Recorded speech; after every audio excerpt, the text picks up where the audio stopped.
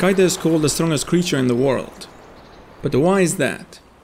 What is making him so different from the other strong people in the world? There are a couple of possible scenarios why people call Kaido a thing and not a human. But in this video I will only focus on one. Recently we saw Kaido in his dragon form, but we did not get a confirmation if that power comes from a devil fruit.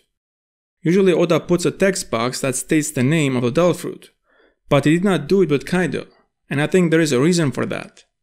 I don't think Kaido has eaten the dragon devil fruit. We saw in a recent chapter where a fox did turn into a human. I think the opposite is possible as well, a human to turn into an animal form. And I think Kaido can turn into other forms as well, besides the dragon form.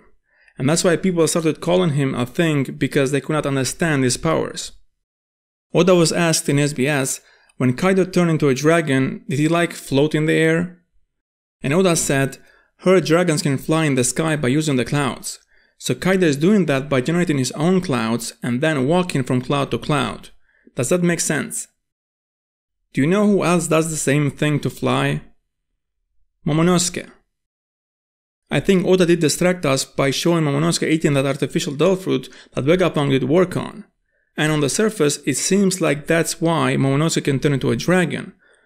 But it was stated that the devil fruit was not a success, it was a failure, and that's why it was left there. I think Momonosuke's case is the same as the fox's. So there is no way that Momonosuke is able to turn into a dragon due to that artificial devil fruit, that Vegapunk said that it was a failure. This guy is the best scientist. If he said that devil fruit was a failure, then it was. And the fact that we did not see any similar devil fruits made by the world government proves that he did fail. And also the dragon we saw in Punk Hazard was a European type dragon, and I think Vegapunk was using that type of dragon for his artificial devil fruit.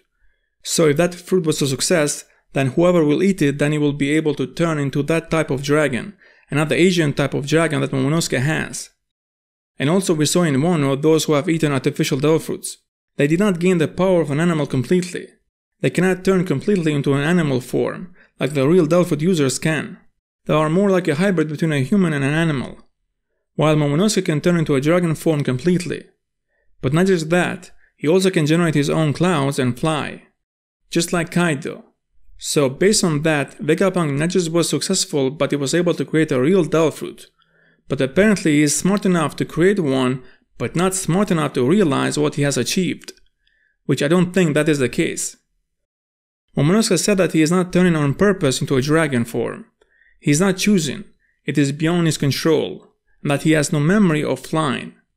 Those are not the symptoms of a devil fruit. We have not seen anyone that has no memory of the time when they have transformed into their Zoan form. The dragon form of Kaido and Momonosuke are based on the Chinese dragons. Japanese dragons have only 3 claws, while the Chinese dragons have 4 or 5 claws. That is another similarity that Momonosuke and Kaido have, and that is one of the reasons why I think their power is the same. The other similarity is their eyebrows. Now, why is that important? It doesn't seem anything special. The eyebrows are just part of the design. But are they? Oda was asked in SBS about Sanji's eyebrows. Why does Sanji's eyebrow curl up at the end? Is this for fashion? Make it clear. And Oda said, hey, you there, sit down. Now listen. Everyone lives in circles.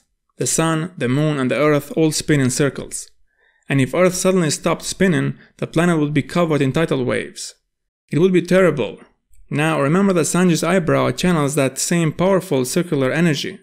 Reflect upon this, you may go. So I think it's very clear that it is not just a design, but there is a reason for that, and it is part of the structure of the story. Now we saw that the fox has curly eyebrows as well. That could be a hint that all 3 of them, they are using the same type of power, and that's why they can transform. If that's the case, then it is great that Oda has introduced another power in the One Piece story. Recently Oda introduced a Sulong form of the Minx, and that power is epic, and I hope there will be more epic powers introduced in the story going forward. Thanks for watching.